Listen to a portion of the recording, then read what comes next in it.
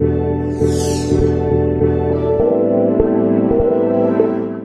welcome to you, and thank you for joining us at 9:30 in the morning. One of the reasons why I wanted to do 9:30 is so that you can actually start the day, develop an action plan, and feel really engaged and inspired for the rest of the day. This is a really important subject for us, and we really wanted to run a session this financial year. So what we really wanted to do is to run an event for experienced HR professionals that are currently sort of in the process or considering transitioning into a new role. And HR has taken a lot of the cuts, and so some very capable people have been made redundant. And so it's just a case of how can you have a process in place to really support you through the next step in your journey. So what we wanted to do is to reach out and find two really great experts in their area to really sort of help you develop the right disciplines and the right approach to aid you as much as possible. So our first guest today is going to be June Hogan. June Hogan is an experienced HR professional and runs and founded Wildwood Coaching. What's really nice about both of our guests is they've both got extensive HR experience, so they can see it from both sides. It's both supporting and in that role, that lived experience. And in that time, she worked mainly as an HR generalist. She's also had personal experience of what it means to go through the redundancy process, both facilitating it and experiencing it. As I said, she's an experienced coach, and her team work UK-wide, providing a full suite of services, which is like coaching and workshops, CV writings, all the way into placement as well. Our second guest is the brilliant Nicola Morris, and she's from an organisation called Culture Recruitment. And she again has extensive experience in HR management and talent acquisition, with 10 years experience on the front line, actually working with organisations. And she also plays a leading role in culture recruitment and executive search function with them 10 years, has extensive experience of helping place HR candidates into senior roles across the different HR disciplines as well. And Nicola is really passionate about bringing the best out in her candidates. And both of them will be sharing their expertise during the day. So just a little bit about the agenda. What we wanted to do is to give you a little bit of context.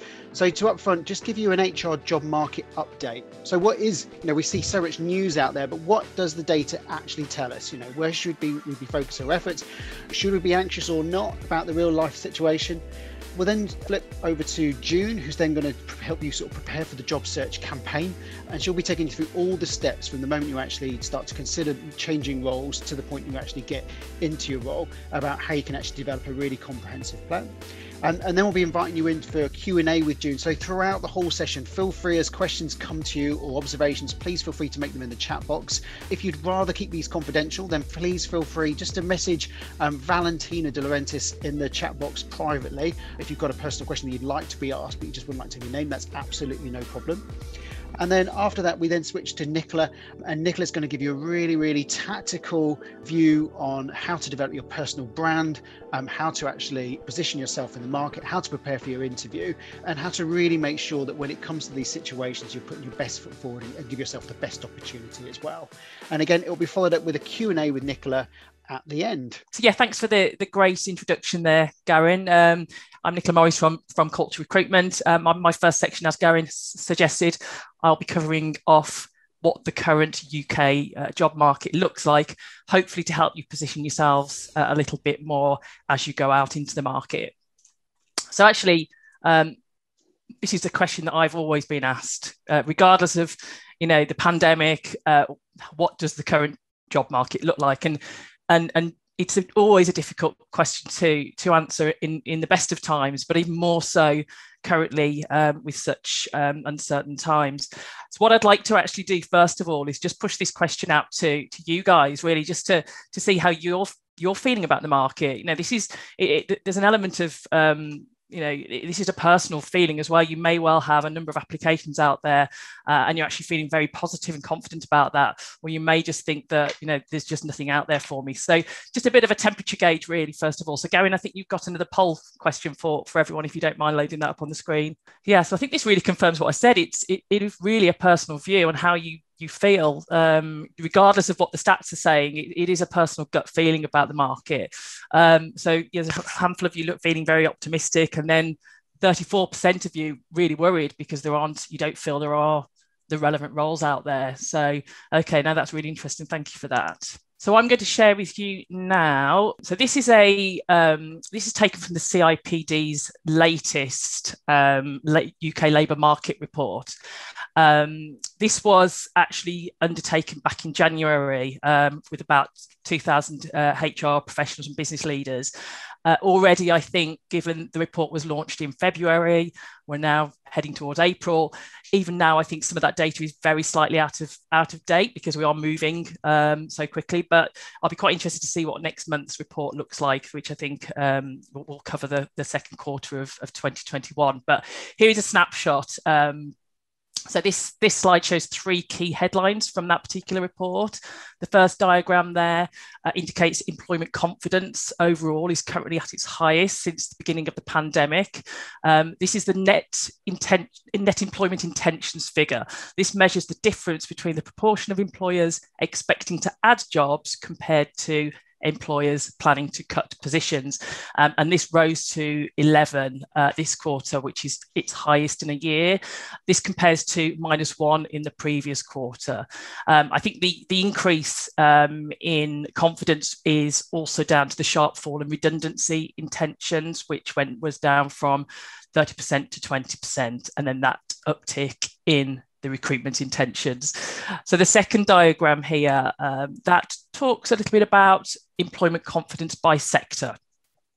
So you can see that healthcare, ICT, business services, they are a lot more confident about hiring over the coming quarter. And it's no surprise really to see that hospitality is down there as the lowest. This might help you, position yourself when looking at the job market, looking at vacancies. You're more likely to be seeing the vacancies sitting in some of these sectors here.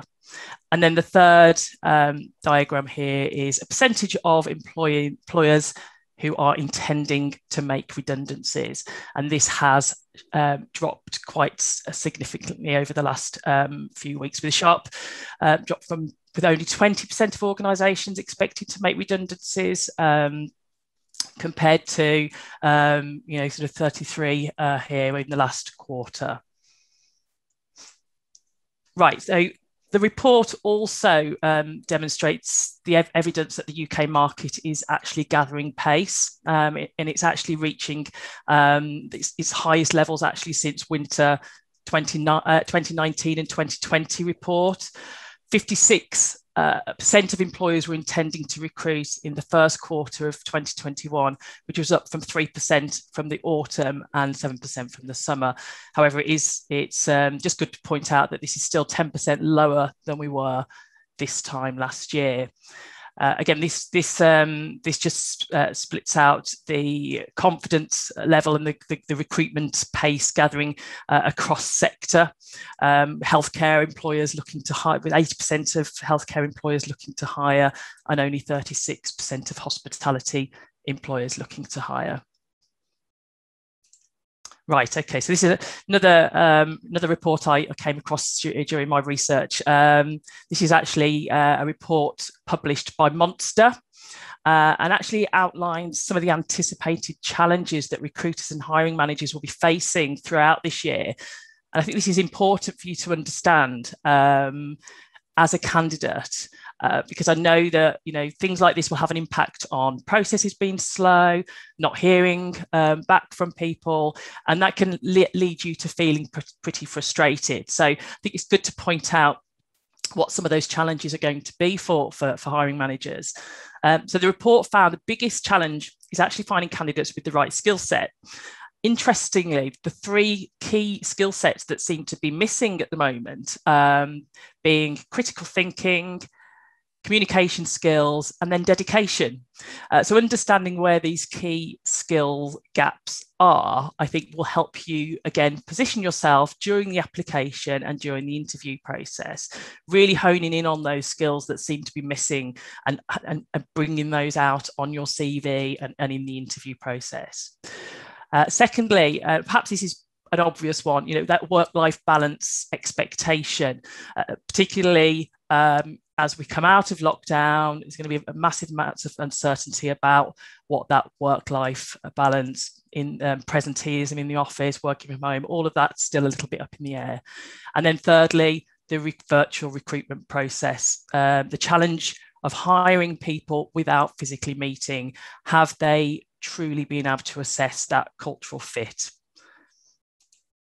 And on that third point, the report went on to break that down a little bit further. The key challenges that recruiters are facing during that recruitment and selection process. Points 2 and 3 here have been heavily impacted, I think, by the volume of candidates for each role. So, identifying the candidates quickly, effectively screening candidates pre-interview with such high volume, those two factors are going to be impacted upon. And quite often, because points 2 and 3 are slowing the process down, candidates have often moved on, found another job, or even lost interest, and therefore not fully engaged by the time the employer is ready to move forward. And this is another report here by CV Library, and this is just the impact specifically on the HR market. This first one actually surprised me. The report indicated that HR have actually been one of the most in-demand roles over the last few months, and continue to be so. I must admit, as HR recruiter, it didn't feel that way, and as perhaps as a HR candidate, you didn't feel it being that way, but I think that's just the crazy times we're living in at the moment. And actually, maybe the point 2 around advertisements for HR consultant seeing a steepest rise to 57% last year, that may well have also had that sort of impact on point 1. And I think, we all need to take a bit of comfort from CV Library's comment there about HR is needed right now. There has been a recent surge of HR vacancies. This is really attributed to companies always needing help with people management issues. So really just take comfort in that we are all needed and will continue to be needed. And that's me for now. Thank you. Brilliant. Okay. Thanks very much. Okay. Thanks very much for that, Nick. And we'll hear from you again. Very shortly. But now I'm going to introduce June. So June, are you ready to go? So thanks, Nick. Morning, everyone. Really interesting just to hear that introduction from Nick in terms of the fact that the market's gathering pace, and it's an encouraging picture out there, and a great just to find out about the audience as well in terms of your situation.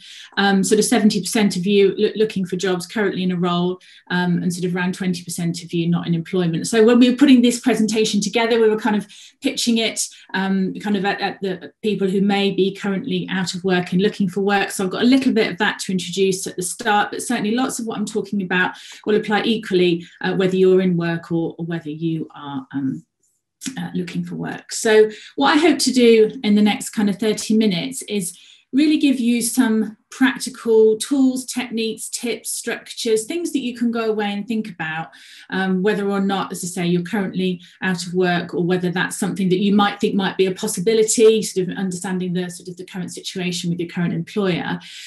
This isn't about being prescriptive. Certainly when I work with clients one-to-one or in group settings, it's about what's going to work for you. There's no kind of magic formula. Certainly, as Nick will go on to talk about, there are quite a few do's and don'ts when you're presenting yourself in the market.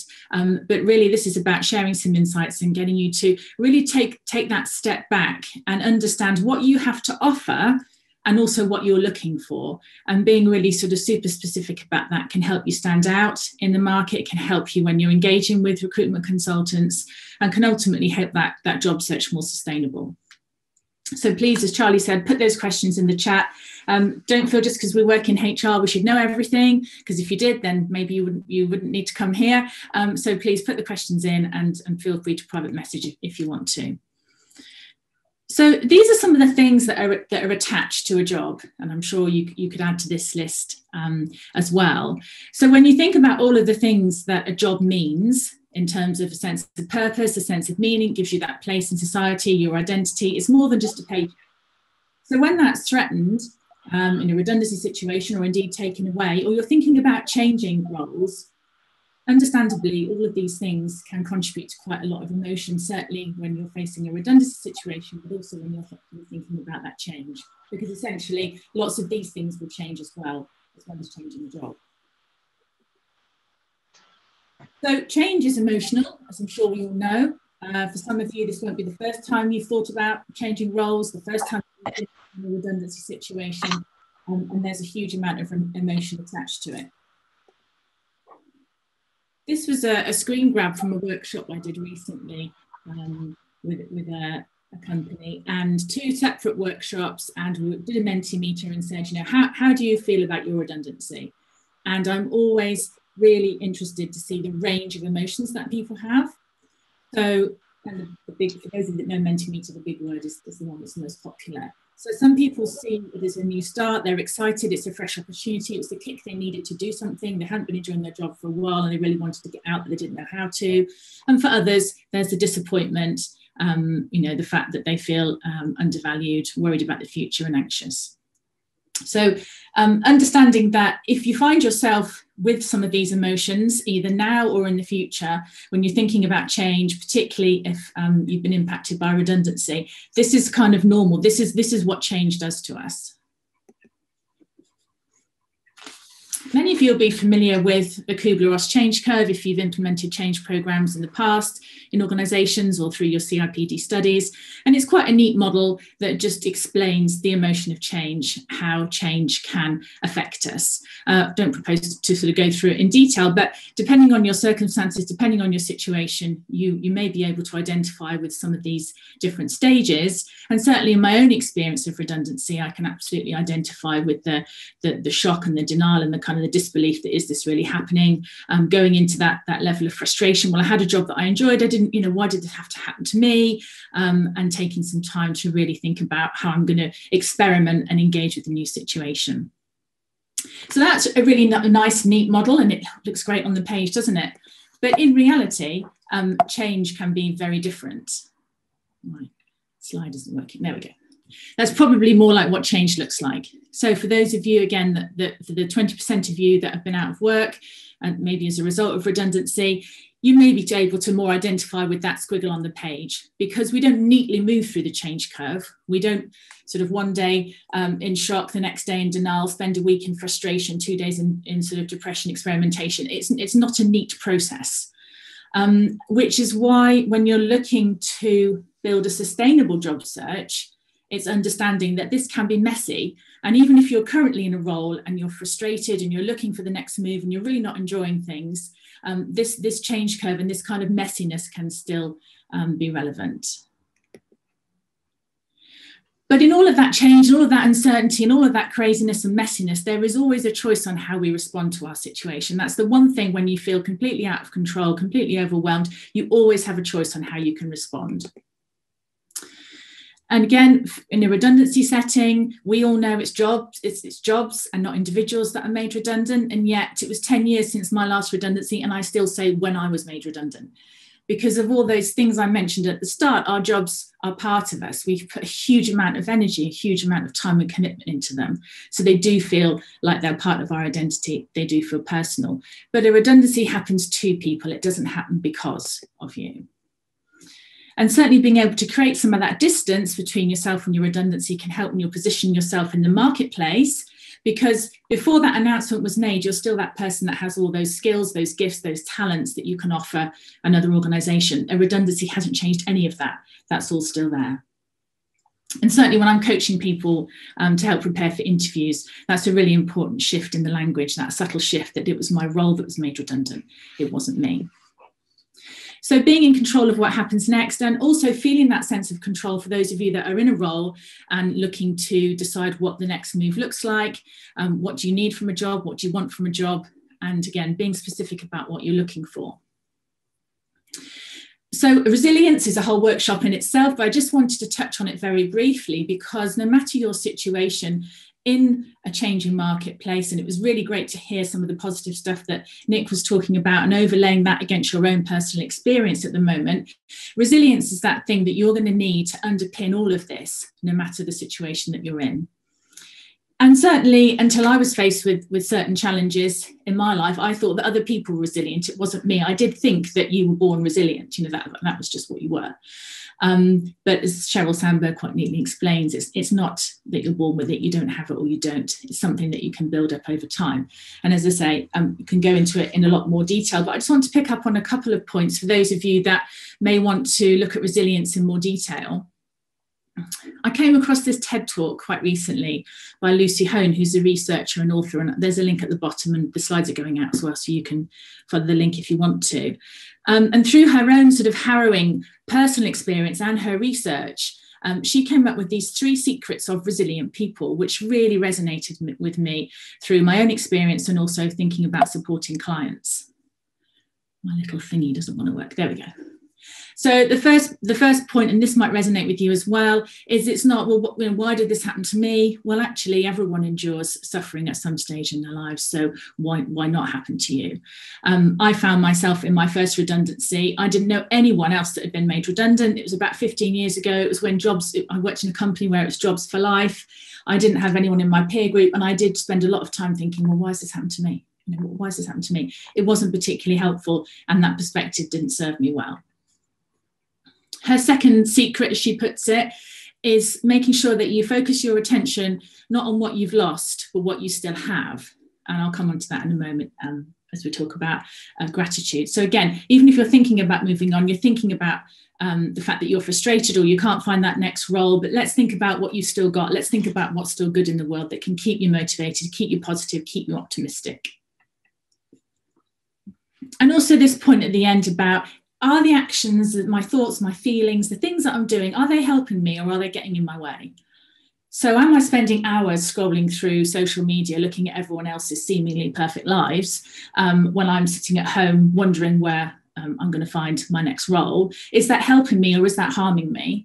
Or am I just procrastinating over the fact that I need to update my CV, but I've decided to watch Netflix today with a tub of ice cream? Is that helping me or is it harming me? Now, nothing wrong with ice cream and Netflix, but think about that you have control over these things. So you have control over how you can take positive steps and think about building resilience. So the TED Talks there, there's a link there if you want to check it out. I found it really, really useful.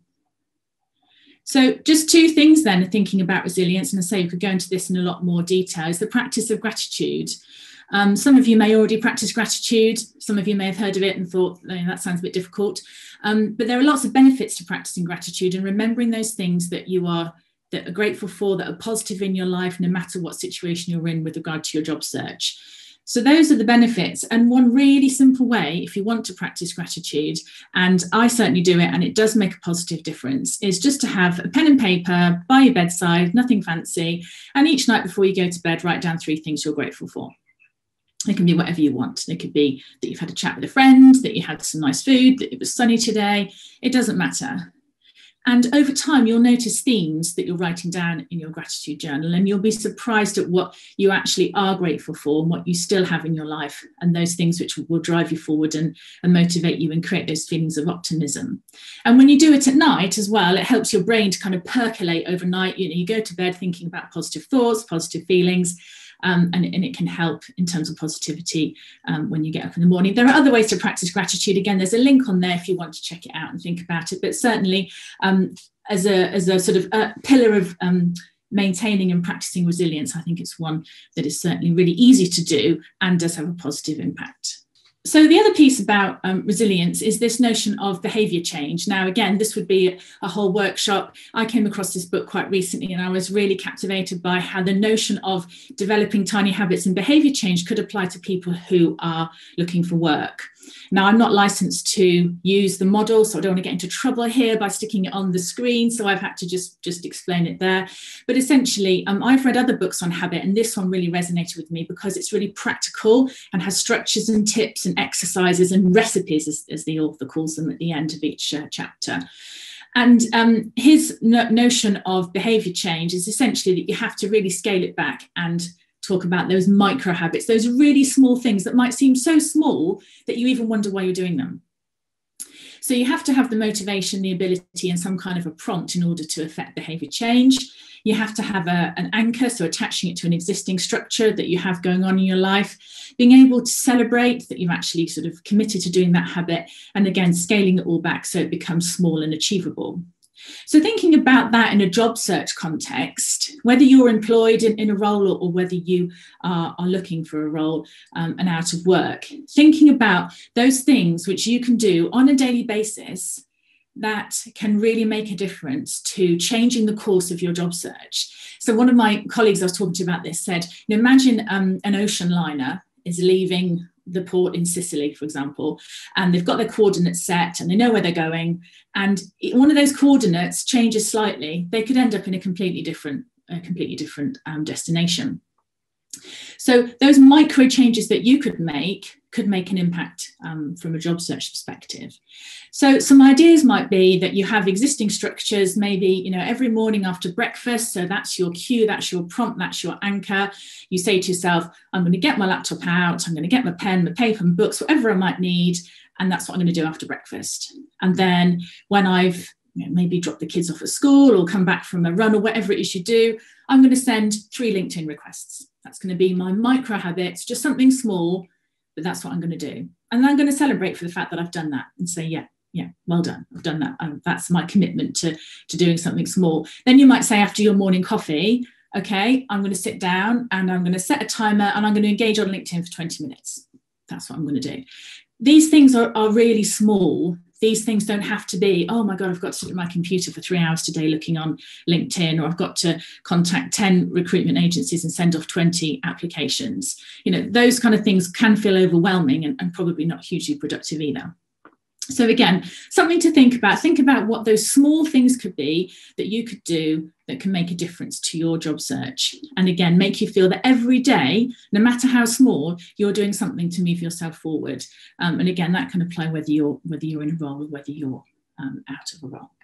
Your job to find a job. That doesn't mean to say that anyone would expect you to sit there for 8 hours staring at the computer screen, waiting for emails and job offers to flood in. But essentially, when you're looking for a role, if you can't articulate what's unique about you, then it's going to be very hard for someone else to know what that is. And if you're not out there letting people know that you're available, making those connections with your network, then again, it's going to be difficult for people to come out and hunt and find you. 70%, I think, is the statistic of jobs that aren't advertised, which is a huge amount to be missing out on if you're not out there practicing and sort of engaging with your network.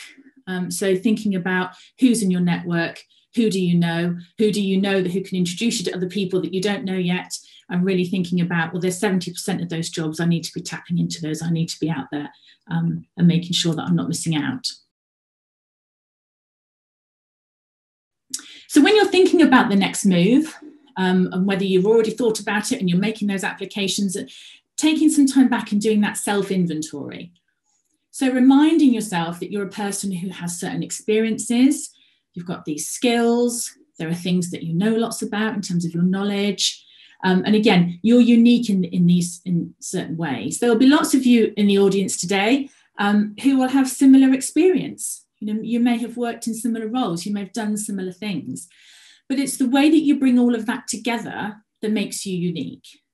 So when you're in a recruitment situation, thinking, well, they're interviewing 10 people today, we've probably all got similar HR generalist background.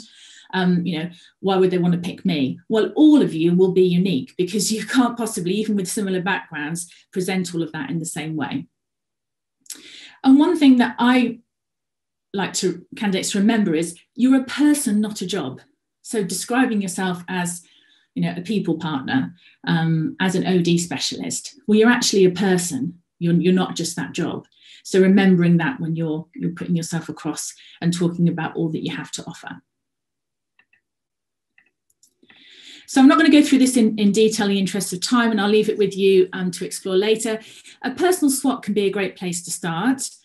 Thinking about those things that you're good at, that you enjoy, the things that you're working on in terms of development areas, some of the things, the obstacles, the kind of practicalities of life, if you've got other stuff going on that might get in the way of that job search, for example.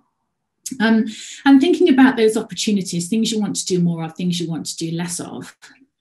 So for those of you that have a career plan, you know, is that career plan still relevant? Is that something I still want to work towards? You know, what is it I actually want to do? Where do I want to be? And one tip that I give you is not to get hung up on job titles.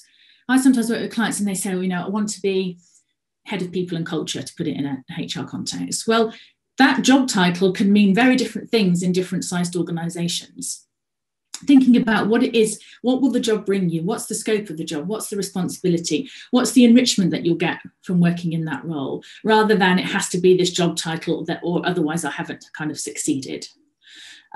So thinking about some of the opportunities and where that might take you.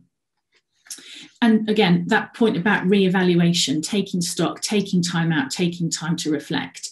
And there's a couple of links there to some free personality tests and online strengths tests as well, if you want to check those out. So values, again, some of you may have done these exercises with your teams in your current roles. Values are incredibly important in a recruitment context and also when you're looking for roles, because they help to inform your career decisions. So as you'll know, the values are your sort of unique attitudes and beliefs. They're the things that sort of motivate you, the reason why you do things. And if you've ever done a kind of a career highs and lows exercise, which is simply take a piece of paper, draw a line across it, and in chronological order, map some of your career highs and lows above that line, what you'll notice is when you have particular career highs, it's likely to be in times when you were working in roles or in organisations where your values were aligned. And where you're having those career lows, the converse can sometimes be true.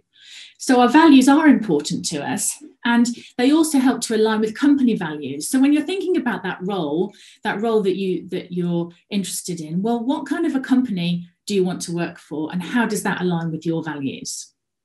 And also recently, those companies who are values-led will bring values into the interview process. So they might say, our company values are integrity, teamwork, and collaboration. You know, how do those fit with your values, or which of those resonate with you and why? So knowing your values has a number of different benefits.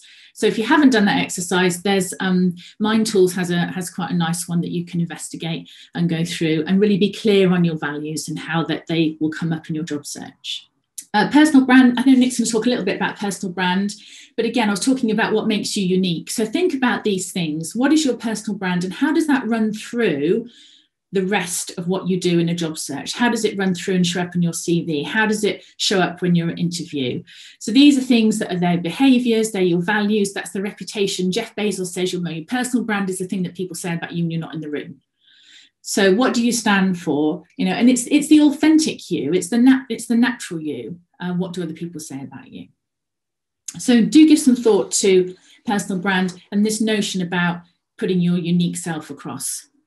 Particularly in what can be a crowded marketplace. And then thinking about the good day and the bad day. You know, we've all had those days at work when we've come home smiling like this dog. And we've all had those days when we would rather just curl up and feel a bit miserable like the dog on the right. So, you know, what makes a good day a good day? Was it who you were working with? Was it where you were working? Was it what you were working on? Was it your level of autonomy? Was it the fact you were out of your comfort zone or inside your comfort zone? So thinking about what makes a good day, what makes a bad day, and informing that as part of your job search. So I spent some time working in reward in my career a number of years ago, and I enjoyed that time, but I did not like sitting in front of a spreadsheet for hours on end. That was a bad day for me. Someone presented me the data all nicely analysed. I'd quite enjoyed that, but having to analyse it myself, it wasn't playing to my strengths. So I knew that I didn't want to do more of that, because for me, I felt like the dog on the right when I come home from the day staring at spreadsheets. So you're going to have those things, and this is an opportunity to influence what you do want to do, and to look for in a role those things which will be ticking the boxes on the good day. So take some time to have a think about those. And Nick's going to talk about, you know, how to position yourself with your CV, and how often do we see CVs that are a list of responsibilities, responsible for X, Y, and Z.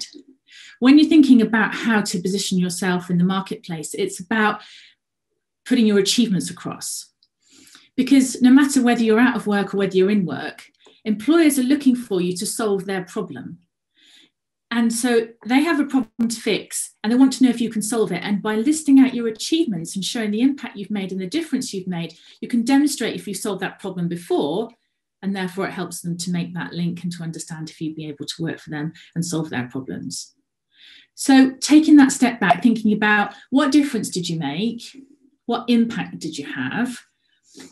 You know, what problems have you solved? So what fresh ideas did you bring? How did you affect change? And the question that I really love asking clients, particularly when they say, well, I just went and did my job and I just did whatever came up.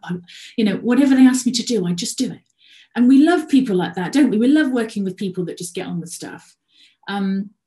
But this last question, I think, can be really powerful, is what's the legacy that you're leaving behind in that organisation? So had it not been for you, what wouldn't have happened? And almost like taking that step back and visualising yourself outside looking in, looking back in on the team, looking back in on the organisation and thinking, do you know what, if it wasn't for me, that wouldn't have happened. That's the legacy I'm leaving behind. That's the difference I made. That's the impact I made. And that's what I'm really proud of, that I made a difference. So take some time out to think about those questions. It can help to position you when you're reflecting them in your CV. There's lots of juicy interview material in there as well, getting some great examples that you can use. And it's also about saying, well, do you know what, if that's what I've achieved, I want to do more of that. So that's what I want to look for in my next role. And also a great opportunity to ask for feedback. And this is great because you can ask lots of these open questions, and it's also part of that networking. So letting people know that you're looking for work, letting people know that you're out of work, whatever your situation is, reaching out to your network and gathering that feedback is really, really fantastic, because again, it gives you lots of material, it gives you the feedback, and again, with all feedback, you can choose what you do with it, but it also helps with networking. Also helps with building relationships. Oh, I didn't know that June was looking for a new role within learning and development. We've got an opening. Why don't I introduce you? You just don't know what's out there until you ask. So asking for feedback is a great way. If you're not keen on doing the whole networking thing, this is one way that you can do that. And certainly asking for recommendations on LinkedIn. I know Nick's going to talk about LinkedIn, but that's another great way to start some networking and to get that feedback as well. And then what I'd say is to kind of dream big, have that dream. What's the thing that you really want to do? If you knew you couldn't fail, if you knew that you had all the support around you, what is possible? And taking that step back, thinking about what is it that I dream about doing? Do I want to set up a surf school in Cornwall? Do I want to have my own business? Do I want to lead a team? Do I want to take on some sort of more supervisory responsibility because I'd really like to help grow and develop people? It doesn't matter what your dream is, but when you think about what that dream is, you have a vision, you have something you want to work for, you have something that's worth kind of putting all the effort in for, and then thinking about, okay, so how does my current search, how does what I'm looking for now fit in with that dream? It might not be the dream job is the next one that you go for, but knowing that this next move is part of that overall master plan. So thinking about it in that context can be helpful. I'm not going to go through all of these. Again, it's something to leave you with, some questions to think about, bringing all of this together. Asking yourself some of these questions can really help to narrow down what is it that you're looking for, which makes your job search easier, because you're not just going on to, Indeed, for example, and typing in HR consultant, and then you've been bombarded by thousands of them, many of which are too far away, the wrong salary, don't have the right scope of responsibility, etc. So really thinking about some of these, again, it's part of that inventory piece. And then finally, just thinking about how you approach your search. This was a LinkedIn post that I did recently. So if you do want to connect with me on LinkedIn, very happy for you to do that. And this was quite a popular post talking about approaching a job search. So for those of you who are not at work at the moment, you have this wonderful opportunity to manage your diary. No one is in control of your diary. So when someone rings up and says, I'd like to, invite you to an interview at 8 o'clock in the morning, you think to yourself, it's no good asking me to do anything at 8 o'clock in the morning, I'll be useless. You can say, actually, 3 o'clock would suit me better. So think about managing your time, think about managing your diary, because you're in control of that and when you're at your best. Try wherever possible to show up every day. And again, going back to some of those micro habits that I talked about, even if you're in a job, every day doing something that can help to move you that next step forward. So showing up every day, and even if showing up every day means making a plan for tomorrow because you just don't feel like it, we all have days like that, but do try and make those daily commitments. Being that team player, particularly in a redundancy situation, reaching out to some of the other colleagues that might be in a similar situation, might be people on this call today that that you want to kind of buddy up with. Having that accountability partner can be really helpful. So thinking about that sort of that team context.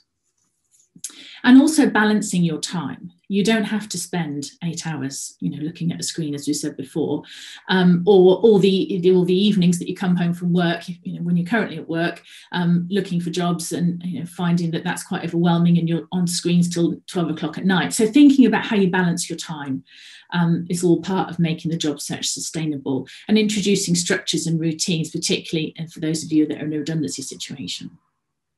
Obviously, set yourself some goals and then break those down. Now, being organised, I've worked with clients, and again, this applies to whether you're in work or not, and busily applying for jobs, and that's great. And then you get that phone call and it says, "Oh, hi, it's June Hogan from Wildwood Coaching. Is it good to have a chat with you about the HR manager's job you applied for?" And you think to yourself, "Oh my God, who's June Hogan? Who's Wildwood Coaching? Did I apply for that job?" And you think, "Well, I'll just say yes, and in a few minutes, I'm sure it'll all piece together." So if you've got something that's a really super simple spreadsheet, when did you apply for the job? Who was it with? I'm not going to teach you guys to suck eggs, but having something simple, easily accessible, even just stick it on the wall so that you can track your applications. You've got people on there who are then part of your network. So if you've connected with a recruitment consultant, they become part of your network. Also, one recommendation is to take screenshots of jobs that you apply for, because not everybody will send you a nice glossy person and job spec that goes with the job before an interview. So take those screenshots and also save them with a copy of your CV that you've sent off, so you're not scrabbling around wondering which version that you sent them. That can help to bring back some control, and it's also a great way to track your progress. Know what you're looking for. Put the effort in. As I said before, this is a process that does require a lot of effort. There are lots of credible candidates out there at the moment, so you need to be prepared to put the effort in, and also make time to talk. Have that small talk. Use your network. Talk to people. And again, if you want to consider some kind of an accountability partner or a buddy, I'd highly recommend that. Certainly have a few clients that find that that's really useful. And then finally, it's all about balance. And this probably applies more to those of you who are currently out of work. Excuse me. So establishing a routine that works for you, bringing some structure to that day that, just stretches ahead of you and you think, I've actually got nothing in my diary today and nothing to do. Go back to those micro habits, think about those structures, think about what you want to do in this period of time, and make things for things that you like to do. You don't have to spend 12 hours a day looking for a job. You can maybe, do some more exercise, or think about doing baking, or go out on your road bike, or whatever it is you want to do. Make time for things that you'd like to do and give yourself some of those rewards. We all know the impact of daily exercise has on physical and mental health. It doesn't have to be a 10K run and sunrise yoga before your kale smoothie at 7. It just has to be something that gets you out and about, a chance to get out in the fresh air. Eating and sleeping well is important. And again, lots of these are sort of workshops in themselves. So there's a link at the bottom to do some more research if you want to. And use your time wisely. This is a really interesting one, because depending on the time it takes you to find that new role, and I'm thinking more for those people who are looking for work and currently out of work, the recruiter is likely to say, so I see that you finished with your last job in November. What have you been up to? Now, saying I've spent a lot of time watching Netflix might well be the truth, but it's probably not the best thing to talk about at the start of an interview. So thinking about what have you actually done. Have you done some more reading? Have you taken an online course? Have you decided to get fit? Have you done some volunteering? Again, it doesn't matter. These things we're not prescriptive about this stuff, but have something to talk about. And the more relevant, the better. So I think that takes me to, yes, and there's one more link on the bottom there, Dr. Chatterjee, The 4 Pillars of Health. He's got some fantastic podcasts from a whole range of people. So whether, no matter what situation you're in, I'm sure there's some interesting stuff that you'll be able to find on there on the topics of health, well-being, resilience. There's loads of great stuff there. So do check that out. And I think that's me. And I think I might even be on time as well. So you certainly are, June. Well done. I haven't well done. The Lego clock worked well. Yes, my son's Lego clock. Well, that was really interesting, June, and certainly you've called back to my dream of opening that surf school up in Cornwall. Certainly, as the sun comes out, is what I'm thinking about. But also that values exercise, I think I'm going to try that after today. So just a few questions for you. I'm going to start with a question about what other resources can you recommend to support your search? Yeah, that's a good question. So I really like Guardian jobs on the Guardian in general. They've got some fantastic resources in there. There's loads of free stuff out there, which I love to recommend to people, because not everyone's going to have the benefit of a career coach. Not everyone's going to have the benefit of outplacement support either. So hopefully what I've done today is given you some access to those ones. So I'd really recommend the Guardian. There's some great articles in there. Certainly keeping up to date with BBC News, BBC Business. One of the things as well that I sometimes find, particularly I've been supporting some people, women who are coming back into the workplace after a period of time out looking after children, and they say, I'm not really up to speed with the language of work. I've forgotten, how to speak in kind of business speak. So there's places like Accenture and Gartner do some, again, great articles that can help to kind of bring you up to speed with, the sort of the language of work, can also help with your sort of business awareness, business acumen, thinking about what's current, and that kind of thing. So they're great as well. Harvard Business Review is good, but of course you have to subscribe. There is some free stuff on HBR, but it is subscription. People management, again, online. And also sort of deepening your own sort of interest in a particular area. You might decide that, books, obviously, they're sort of between sort of £7 and £10. But, if you're really interested in moving into a specific area of HR, then thinking about that as well. I'm not on any book deals, sadly. I don't get any compensation for referring any of the stuff I've mentioned today. It'd be great if I did, wouldn't it? But certainly there's other books like Squiggly Careers. They do a great podcast. I haven't listened to it, but I have read the book.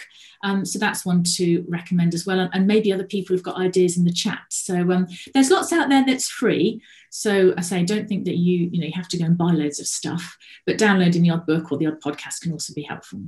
Yeah, well, I'll throw in a plug for the CIPD. The YouTube channel's really good. And a lot of the sessions that have been done over the last year because of the pandemic have been recorded. So if books aren't your thing, or if you're doing something else and you want to catch up, YouTube's very good. The CIPD channel there, there's a lot of good speakers on there, as you will be, June. So the next question I have is how can we deal with setbacks such as not getting an interview or getting to final stages and not getting the job? Yeah, and that can be tough. There's no getting away from it. And certainly when I'm working with clients in those situations, it is about remembering that in spite of that feedback, or sometimes that lack of feedback, we've all heard about people just getting ghosted, even people that get to a second stage. I've heard of somebody recently, senior director, second stage interview, large corporate company, absolutely no feedback. It's just shocking. So thinking about what are these sort of stories that we make up for ourselves? I didn't get any feedback. It must be because I wasn't good enough.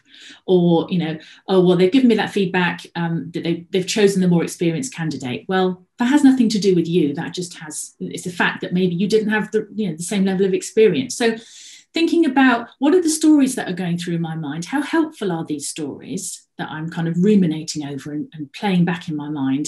I could have done better at that. I should be better at this. I should have got an interview by now. I should have got a new job. All of those shoulds.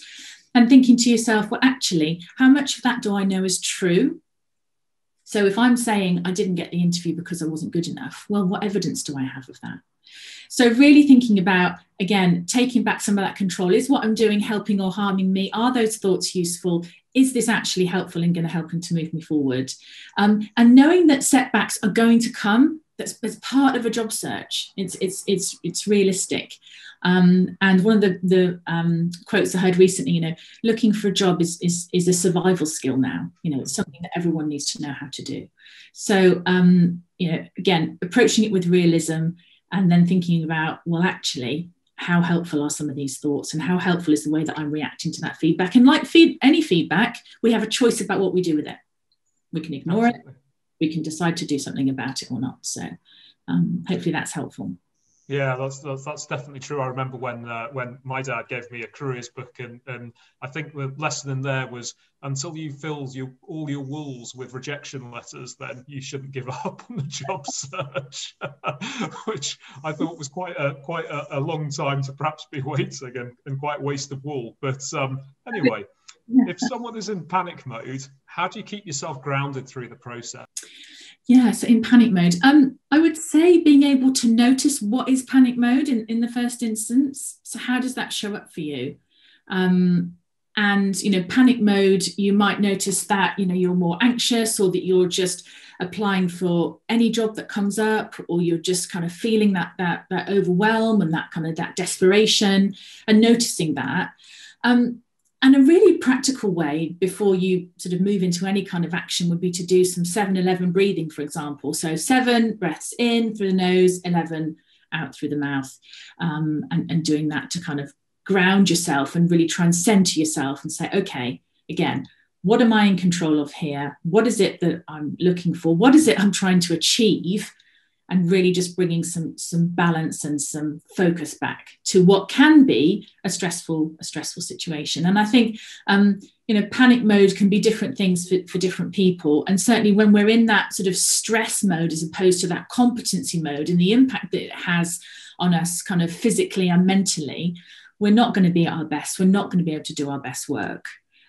So I think the first is noticing it, and then doing some of those simple breathing, simple techniques, and then bringing yourself back to the present moment and taking stock, and sort of putting it into context and bringing some perspective to things. And again, if you don't have the support of a professional, then that redundancy buddy, that accountability partner, the person that's in your network, the person that you can just pick up the phone to, it's a friend, it doesn't matter who it is, but knowing you've got someone that you can just talk to about these things can make a huge amount of difference. So I think probably a couple of those things might be useful. Yeah, so you talk about accountability partners. Who's a good accountability partner? Yeah, I mean, it's for you to choose, but typically someone who's in a similar situation to yourself. So someone who is also looking for work, because one of the great things about that is, and I sort of make the analogy of, if you're someone who's reluctant to exercise like I am, if I know that I'm going to do a run, or if I'm, in the days when we could go to the gym, going to the gym with a friend, I will absolutely make sure that I'm there ready to go, and I'm on time because I've made that commitment to my friend. So an accountability partner, if someone's in a similar position, you could find yourselves saying, right, okay, at 10 o'clock every Monday, we're going to have a check-in call. We're going to catch up on what we've been doing, share ideas, share tips, and really sort of ask each other those challenging questions. Asking, how we got on with setting the goals from last week. So that someone like that can be a great accountability partner, or somebody from your network, or someone who's a trusted friend, but someone who's going to kind of hold you to account and ask those challenging questions and keep you moving forward. Absolutely. That's some really great advice, Jean. I wish I'd had you around at the various different points I'd been made redundant. That's really useful. Thank you very much for your time, Jean. We're now going to move on to our next speaker, to Nicola. Nicola, are you ready? I am ready. I will just share my screen again. No, that was really interesting, June, and actually complements and overlaps into some of what I'm going to be talking through anyway. So no, you've warmed me up there nicely. Thank you. So yeah, I suppose my slides now are going to be focusing a bit more on some of those real practical advice and skills and experiences on how to really position yourself in such a competitive market that we're in at the moment. So, we know that the market is tricky. The competition for roles are at an all-time high, but there are certain things you can do as a candidate to stand out. So I'll be looking at how to develop a strong personal brand, how to ensure your CV ends up on that final shortlist, and how to optimize the interview process really so that you can win the race and get over that final hurdle. So how strong is your personal brand? I suppose the question should be, what is a personal brand? Personal brand really is similar to that of a corporate brand or an employer brand. It's who you are, it's what you stand for, it's the values you embrace and how you express those values and turn up, as June pointed out. So just as a company's brand helps to communicate its values to customers and stand out from their competition, a personal brand does the same for candidates, helping you to communicate your own unique identity and your own clear values to a potential employer. Oops, sorry, I've just jumped ahead a little bit too far there.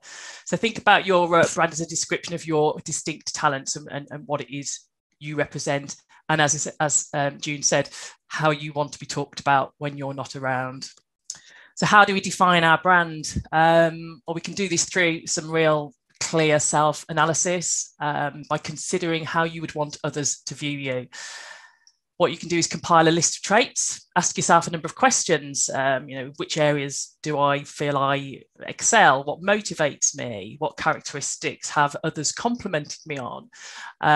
What projects can I spend hours on without feeling overwhelmed or tired? And then maybe on the flip side, some of those that you don't feel are your particularly stronger traits. Think about projects that you may have needed help with, or which roles you've undertaken that may have drained your energy, and you want to kind of recognize that those traits do not sit comfortably within your brand. Okay, so if you're struggling to answer these questions, what I would say is perhaps ask friends, ask family, ask some of your ex-colleagues or current colleagues, how would they describe you? It's a lot easier for other people to critique you than to critique yourself. And once you're more aware of some of the facets of your personality, you can then decide how best to brand them and bring them to life. One of the things I would say is try and write out a personal brand statement, make it short and snappy, perhaps in the same way you might develop an elevator pitch, something that you can whip out from down up your sleeve and a clear statement that you really feel truly describes you, your personality and how you want to be seen. So before you can start talking about your personal brand, you really need to determine who you're trying to reach, who you want to be talking to. Is it other industry thought leaders, individuals at a particular organisation that you're interested in working with, recruitment consultants? The sooner you define that audience, the easier it will be to craft your story. And because you'll have a better understanding of the type of story you need to tell, you'll also need to know where to position that story and who you need to tell. So obviously in this instance, we're talking about, job search. So you're looking to reach hiring managers and recruiters. The best place to map this audience out is, of course, on LinkedIn. You might want to look at, specific sectors, specific geographical locations, if those elements are, of course, important to you. So if I was you, I would dedicate some real time to search out relevant contacts, really grow your LinkedIn connection profiles with key profiles that will be valuable to you and your job search. And then, follow up, grow your audience, follow up with a nice introductory message just to thank them for being connected with you. And then the next bit is shout about it. You need to market yourself. Once you've got your brand, once you've got your audience identified, you need to be marketing yourself. Personal brand is not much help if you're not telling people what it is. So use your statement throughout your entire job search process, include it in job applications, on your CV, on your LinkedIn profile. Bring out those brand values at interview and just make sure they're consistent in every step of that particular process. And also, even outside of a job search process, having a predefined brand message in an elevator style pitch also means that you'd be able to market yourself quickly whenever a chance of networking arises, even on online events, when you get the chance to have your camera on and actually introduce yourself. So on a smaller scale online event where you maybe have the opportunity to do a bit of a round table and introduce yourself, you've got that brand statement ready and waiting. So I'm going to talk a little bit more about LinkedIn now, as is, that is the most obvious platform that we'll be using as recruiters and as candidates. I think this image might be a little bit blurry, so apologies for that. This is my own LinkedIn profile. So by all means, feel free to send me a connection request if you want to. But the reason that is up there is I just want to show you that how to optimize an all-star LinkedIn profile. Where that little blue arrow is, that will show you your personal profile strength. There are 5 levels of a LinkedIn profile strength: beginner, intermediate, advanced, expert, and all-star. And having an all-star brand LinkedIn profile just really means it's optimized for full success and visibility. And according to LinkedIn, profiles with an all-star rating are around 20 times more likely to be found in recruiter searches. So I'm going to go on to the next few slides, which really will help you identify that or achieve that all-star profile. I do have a more detailed version of these slides in a document that we generally share with our candidates. And I think if we're going to be sharing slides afterwards, I'm more than happy to include this document as well. So how do we reach our all-star profile? Firstly, it sounds a bit obvious, but include a photograph. Make sure it's professional. I'm surprised at how many faceless profiles I see. If you do add your photo to a LinkedIn profile, it's likely to result in around 15% more views compared to a profile without a photo. I think it just really lacks personality and yeah, I think that's pretty much all it is. Keep it professional, nice smiley head and shoulders shot, and just leave off that cute dog or that glass of wine for now. Save that for Facebook. Edit your headline. So the headline is the bit that goes underneath your name.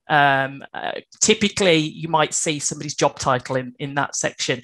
Now you've got the ability to edit that. You could add a very short brand statement. What do you do, rather than what your job title is. So, for instance, as a HR recruiter, I might say, helping my clients find their key HR talent.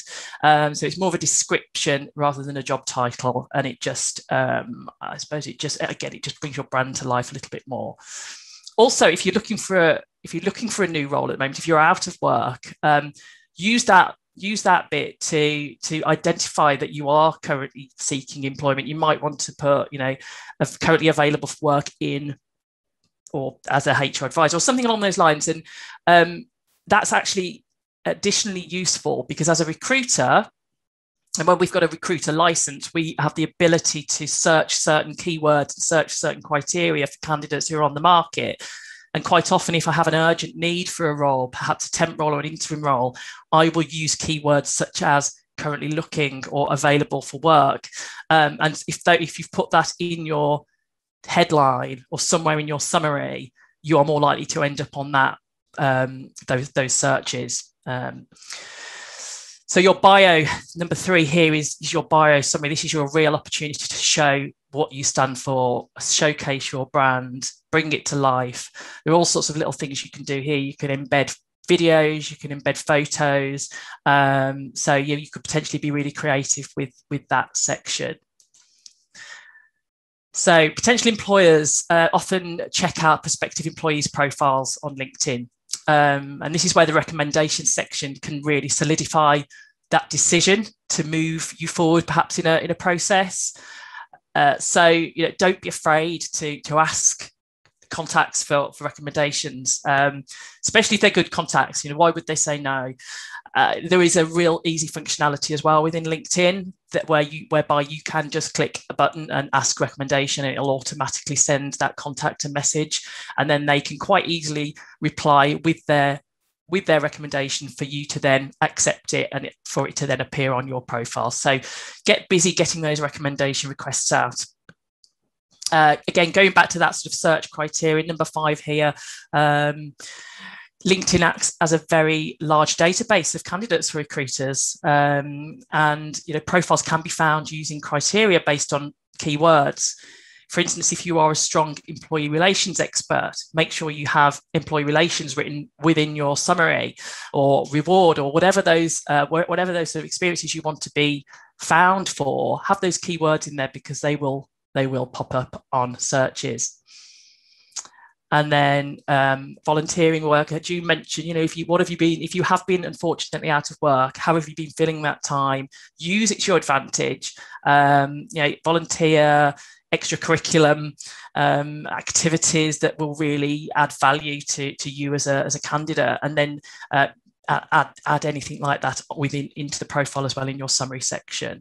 Actually, employers have actually stated that volunteer work and extracurriculum work can be as valuable as your actual employment at times. And then, keep it up to date. Regular activity, especially if you are active in the market, regularly updating your profile will keep it active, will keep it popping up in searches, will keep it on people's storyboards. So just keep it current, keep it relevant. On the flip side of that, which is why we've added 8 here, if you are active but you don't want to be known by your current employer for being active, now that obviously can be a little bit nerve-wracking if you are updating your LinkedIn profile, because it can alert your current employer to that. So there is a way you can go and switch that activity off under your settings. You can go and turn off your activity broadcast. So if you are updating your profile but you don't want your current employer to know just at this time, then that might be something you want to look into. Number 9, again, quite obvious, perhaps. You know, add your education on there. It's all added value stuff. You know, CIPD, even if you're, you know, if you're part CIPD qualified and you haven't completed it yet, mention that you're studying CIPD currently, any coaching qualifications, mediation courses that you've undertaken, anything like that you think would add value and that you want to be known for. And then number 10, potential employers would probably want to see a full understanding of you as a person. So do add some personal elements in there, not too personal, but things like hobbies, makes you more relatable and may even spark up a conversation about a mutual interest with somebody. LinkedIn, of course, offers a way of social media networking, but there are other ways of interacting with your audience or to sort of get yourself out there. Things like commenting on posts, sharing articles that other people have put out there, and having an opinion of your own. Join LinkedIn groups, various LinkedIn groups that you have an interest in, and just get involved in discussions on there. Have an opinion, just be visible. It's all PR, it's all getting your brand out there and sending those little subliminal messages. Obviously, unfortunately, we're not able to physically network together, but there are plenty of other ways to develop connections and network with people remotely. You know, you might want to join as many net webinars as possible. You know, especially those ones that allow you to interact with other participants. You know, when you've got the camera on, you've got your microphone on, you can share best practice, discuss, and offer up opinions. Network with recruitment consultants, keep in regular contact with them, pick up the phone to them, just remain on their radar. As a recruitment consultant, I'm speaking to many candidates on a daily basis.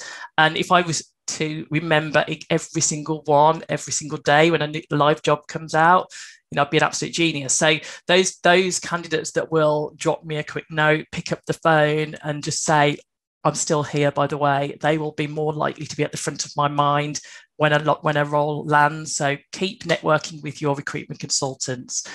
Perhaps suggest Zoom, one-to-one Zoom coffee chats with people. June mentioned buddying up. So if there's somebody that you're connected with on LinkedIn, but you've never met them, but you think that they would be a really good mutual contact, drop them a note and suggest a coffee and a Zoom chat, as we would if we were meeting up for someone in a coffee shop. Peer level connections who are potentially also out of work, and you can share your own personal experiences, support each other. And then the other thing I think is a lot of people don't think about doing, compile a list of employers that you would love to work for, connect with their HR teams, connect with their recruitment teams, keep in touch, message them and tell them that you've always loved the thought of working for them. The time probably won't be right at that point, but that's not bad, because in a 2 or 3, 4 or 5 weeks time, the time might be right. And they'll remember you instantly, and they could proactively then come back out to you, say, we're actually now hiring, and you're already ahead of the competition at that point. So they're just a few ideas of how you can continue to network whilst we are in a lockdown scenario. Okay, so brand is sorted. You've been networking like mad. Now you need to get your CV on that shortlist for the dream job. So there's so much opinion around what a good CV looks like, and to an extent this is a very subjective subject. How you choose to represent yourself on paper is really up to you, but the one thing I would say, it's about content and how easy it is to digest, and not how pretty it looks. So I've seen thousands of CVs over the years. And I do have a personal preference on what makes a good CV. And as HR professionals, I know you would have also seen a fair few of CVs yourself and maybe have your own view. But I think it doesn't matter how many CVs we've all seen when it comes to our own. It can be really difficult to know what good looks and how to position yourself. So some of these things on my slide here may well be obvious, but they are my personal preferences and my personal top tips. So first of all, layout, as I say, keep it simple, no fancy graphics. It's about content, as I say. It's how easy it is to digest. That hiring manager may be sitting on 30, 40 CVs to go through. They're going to be scouring that CV and willing that CV to meet the criteria they're looking for. They're going to be looking for what they want to find. So give that information over easily. In terms of layout, very simple, name and contact details, summary underneath with relevant skills to that particular role that you're applying for. And you'll need to do some work each and every time you apply for a new job. And that's not bending the truth, it's pulling out the relevant experience that applies to that particular vacancy. Obviously then career history in chronological order, education, and if you wish, hobbies. I mean, I've put a question mark next to hobbies. I don't personally feel there's a place for hobbies on a CV unless they come with some major achievement. You win competitions, you've got medals for something. I think it's got something pretty impressive, but if it's just that you walk a dog and read a book, personally, I would keep that off. And then underneath, something that a lot of people miss, underneath the organisation that you've worked for, just a brief line on size of organisation, sector, take the guesswork out of it, especially if they're a smaller businesses and not a recognised brand. The amount of times I have to go and Google a company that I don't recognise just to get a feel for the sector and what type of organisation they are. So just make it easier for the reader to identify some of that information that they're looking for. And then again on June's point from earlier, responsibility is great, but achievements is that real added value stuff. Solving that problem, what have you done that the reader can identify and say, wow, we want that person to come and do that here. So make sure you add a good couple of rounded achievements against each job that you've worked. And then what I would do, especially, many of you perhaps have been on the hiring side and have had to look at a CV, sit back, look at your CV, look at the job spec. Remember, they don't know you as a person at this stage. They are looking at a piece of paper with writing on it. There's no personality. There's no, it's as black and white as that. Would you hire you or even invite you to interview based on that CV compared to that advert or that job spec? And if you wouldn't, then you're probably applying for the wrong role or you haven't pulled through the right information on your CV. So I would do that for each and every application that you make. Okay, so just quickly on this, one thing I would say is once you've got your CV out, don't be afraid to follow up. And I'm not talking a week or 2 weeks down the line when you haven't heard anything. That might be a little bit too late. If it's a recruitment consultant like myself, pick up the phone, introduce yourself, just get yourself ahead of the competition. I had a very similar experience recently. I had a rollout with about 100 CVs coming in over a very short space of time. And this particular candidate picked up the phone and introduced herself to me. And I loved the way she held herself, engaged with me over the phone, and she very quickly got put to the front of the list and ended up on that shortlist. If she hadn't done that, I couldn't tell you, but she certainly did, by stepping up and following up with me. Right. So just on to the last hurdle, I suppose, how to win that race. Your competition hopefully has now been whittled down to a handful of people who have been invited to interview. So again, as HR professionals, you may well have spent more time on the interviewer's side of the desk than the interviewees, but this does not make us experts. Very much like preparing a CV for a job application, you should prepare differently for each and every interview. And this is how I personally help my candidates prepare for interviews that I'm putting them forward for. So first of all, check out who you're going to be meeting. Check them out on LinkedIn. I mean, if you want to go an extra level, check them out on Facebook. But just don't become too much of a stalker. Look at any commonalities that you might have. They may have worked somewhere that you've got a very good friend working for, so you may be able to tap into a real common connection there. Read over the job criteria. Preempt questions. The questions are hidden there in that job spec. If you were writing questions based on that job spec, then you could pretty much guess what they're going to ask you. So you have some prepared answers to those preempted questions. Put yourself in the shoes of the interviewers. They are, as June said, solving a problem, or they have a problem to solve. What are their pain points? Are they overworked? Do they have someone off on maternity and leave, and that the impact of that is the extra burden of work on their shoulders? Are they lacking a skill set, perhaps? Think about what it is that their pain points are, so you can go in there and really try and plug those gaps.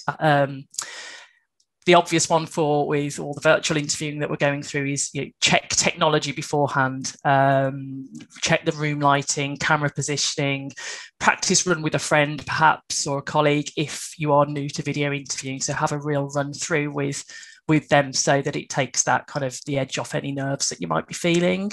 Last hurdle then.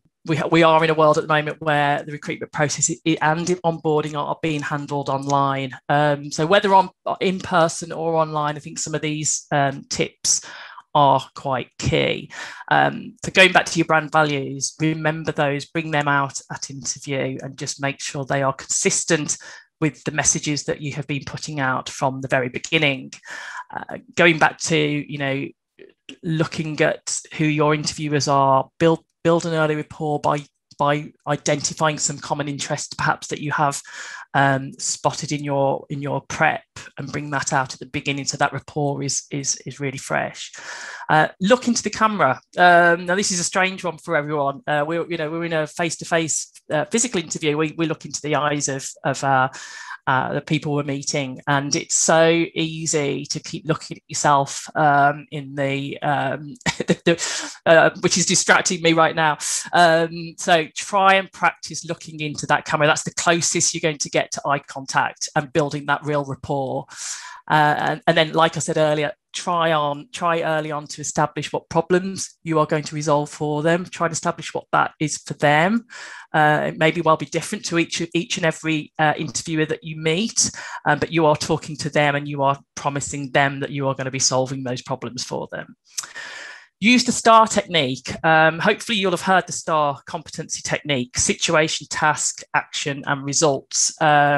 Even if a competency question isn't asked of you, whereby they say, give me an example of when, if it isn't positioned in that way, still give them an answer that is positioned around the STAR technique, because you are still then offering up that real evidence, I suppose, of how you meet that competency. And at the end, ask them if they have any concerns, ask them if, how they felt you got on, or if there are any gaps that they would like you to fill at that point. Okay, I felt like I was rushing through that, so sorry about that. We're just looking at time. And very finally there, maybe follow up. I would say perhaps not by phone, might be a little bit too pushy, but a gentle LinkedIn message, email, thanking them for the time, confirming your interest levels, because it is a two-way process, and stating that you hope that there's a mutual interest and you look forward to hearing from them soon. So just that gentle follow-up, the day of or the day after is just an extra level of I suppose embedding yourself with them. And that's my final slide. Any questions? Well, thanks very much, Nick. While you were talking, we've actually volunteered you and June to do a follow-up video to this because we've had loads of questions, particularly about transitioning between roles and transitioning between sectors, and we'd really like to go into a deeper dive than definitely we've got time for today. Yes. So hopefully, Nick, you'll be happy enough. That's fine. I had my eye on the video time. I know there's been some great questions coming through, so that would be good. Cool. And I think just a couple of questions on LinkedIn while we do still have a few minutes left. What about this? I think it's the back to work or looking for work green banner that appears up. Yes, the controversial green banner. Mm-hmm. I think it's I mean, I'd seen some awful posts from people over the months saying that people shouldn't have this green banner, and almost like, you know, it's a badge of shame or something. I don't know. I just think that's ridiculous. You know, it's not. You shouldn't be ashamed of being out of work. So, and if it helps you stand out, especially when, you know, if someone's looking for interim people and you're there ready and willing to jump into a role very quickly, then absolutely have that green banner on, I would say. Yeah, I mean, it's a lovely collective thing, isn't it? And particularly, you know, the times I've been out of work, you do suddenly go from being part of an organisation to being out of one, and you know, it can feel very lonely. So knowing that there are other people out there, I think, in your shoes is quite a nice thing. Yeah. The other one that I had was, if your interviewers do look at you at LinkedIn, and again, I've experienced this, would you reach out and connect to them? Yes, yeah, absolutely. And I'd probably even, I don't know. I mean, I personally might even say, look, notice you check my profile, and I'm looking forward to meeting you. I think it'd be great if we could connect. And even if I would probably connect with them anyway, regardless of whether they looked at me. You know, that's what LinkedIn's for, is for connecting with people, and drop them a note and say, you know, I'm looking forward to meeting you. Brilliant. And is it okay to take notes in with you and to write your questions down when you're in an interview? Yeah, I think so. I mean, it's a lot easier to do at the moment with it being virtually, of course. And you know, you can have your pad on your desk, and but whether it's physical or virtually, have some questions with you. Even write down a couple of examples. I think it gives you a human element. If I was an interviewer and a candidate was asked a question and they said, "Oh, I've got a really good example for this, but my mind's just gone a little bit blank. Can I just quickly look at my notes?" I mean, I don't know whether this is just my own personal opinion, or whether others would feel differently, but I personally would like that. We're all human. It's not a memory test. Interviews aren't a memory test. It's about showing up as your best self. And if it means you have to refer to some notes just to jog that memory, then why not? Brilliant. Okay, well, I am going to wrap it up here, Nick, because we have just reached 11 o'clock. But for everyone that's watching, we will be sending the slides out afterwards. And also this will be recorded and placed onto the CIPD London YouTube channel. There is a difference. There's a CIPD channel and there's a CIPD London one. Which I put a link into the chat box about. And we're also going to get together with June and Nick again and just go through some of the questions that have been raised in the chat in a deeper way. And hopefully we can get something out again in the next month just on those things, schedules allowing. So thank you so much for joining today. Please, I think this is okay for me to say for both June and Nick, please do reach out to all of us on LinkedIn. We're always happy to connect with other professionals, and if you do have questions, I'm sure they'll be happy to field them on there as well. Okay, thanks so much for joining us today, and we look forward to seeing you again soon, and best of luck with your job searches.